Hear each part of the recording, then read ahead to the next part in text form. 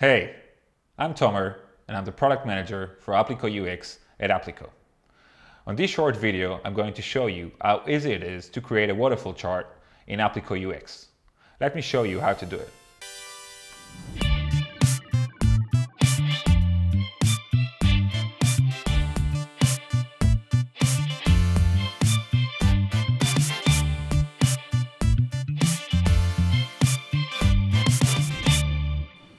The waterfall chart is one of our most common widgets as a result of its analytical importance and how easy it is to set it up.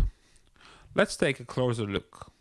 On the following example, we first see the total value for the budget version for the selected accounts.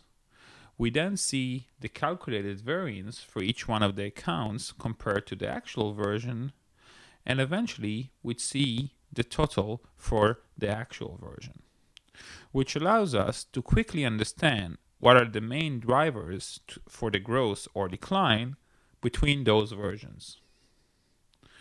Let's make it even more clear by adding the source data next to it. So by clicking on the arrow on the right hand side of the toolbar and then on the responsiveness screen, I have an option to duplicate this entire widget. So I would duplicate it, call it source, and click on the create button. If I now close this pop-up, I can see immediately another waterfall chart widget next to it. I will click on the cube settings and change the widget type to be a grid. Then this table widget would now show me the source which is behind this waterfall chart. And as been explained before, you can see that we see the real value for each one of the accounts for each one of the versions and the logic to apply the specific waterfall chart is coming directly on top of the UX. So for instance, I can click now on the cube settings, select the version dimension, switch the order of the version, putting actual first,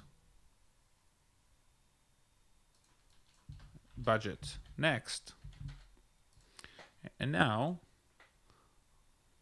by clicking on the cube settings again and reverting it back to a waterfall chart widget type,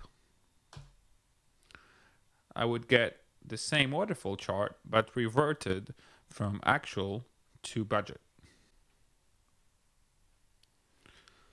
Now let's try to make it even a bit more tricky by setting a waterfall chart which has a different breakdown than the account.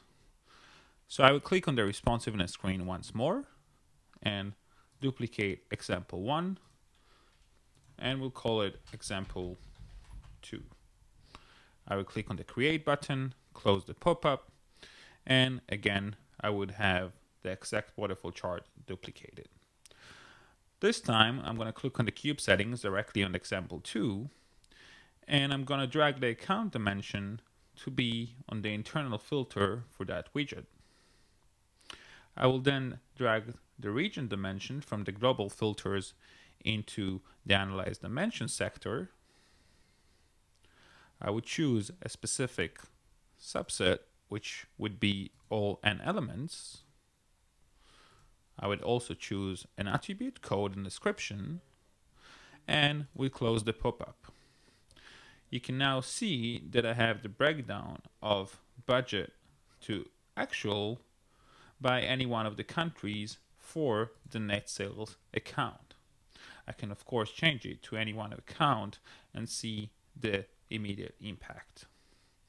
Now we can see now that the width for that widget is a bit narrow, so I will click on the responsiveness screen, make this widget slightly wider, take the full length of the page, go back, and that's already looking much better.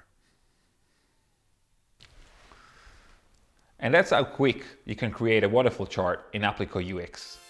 Follow the links for more Apliqo UX videos. If you enjoyed what you saw, tell us what you think in the comments box below and hit the like button. Don't forget to subscribe to this channel so you don't miss out our newest content. Thanks and see you on the next one.